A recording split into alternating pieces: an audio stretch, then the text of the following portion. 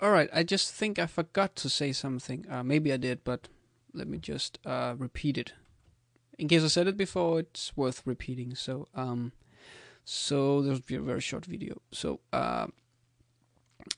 in the methods that we have on the right side, so in the not the void but the other ones. So this one, public double get balance, public string get name. These are the two.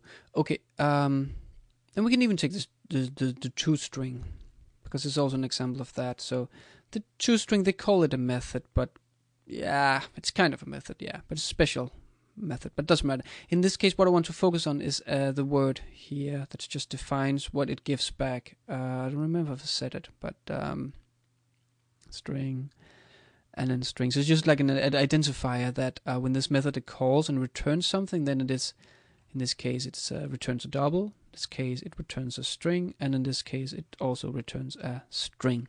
So that was just that.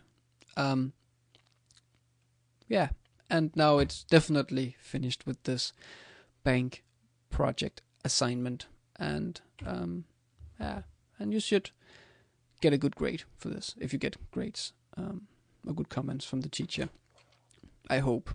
Otherwise, you blame it on me. All right.